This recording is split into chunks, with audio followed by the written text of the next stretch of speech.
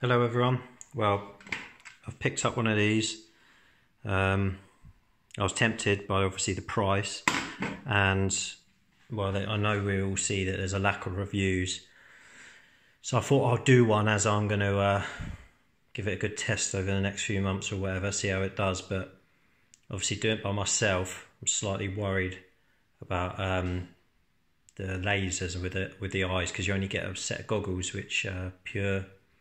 You can't see through in pure black basically, so I've been wearing some sunbed ones and then with some glasses over the top, and that seems to be alright, to be fair, but obviously I can't film at the same time.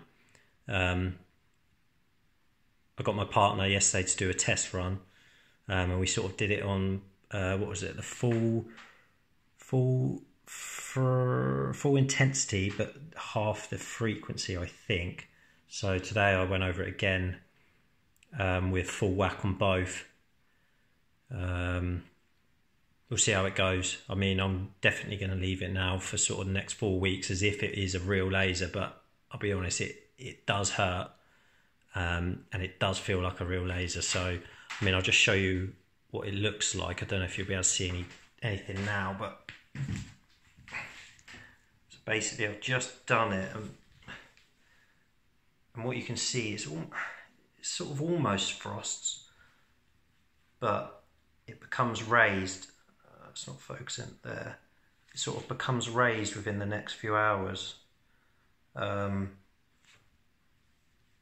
so it sort of feels like it.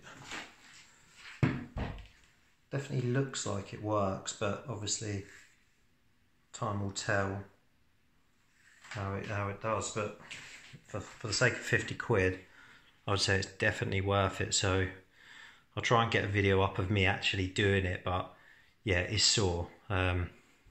People say that it sort of feels like an elastic band being snapped against the skin. I definitely agree with that. Potentially like a hot needle against it, and you can sort of smell your skin burning, but it is good. But I'll keep you updated.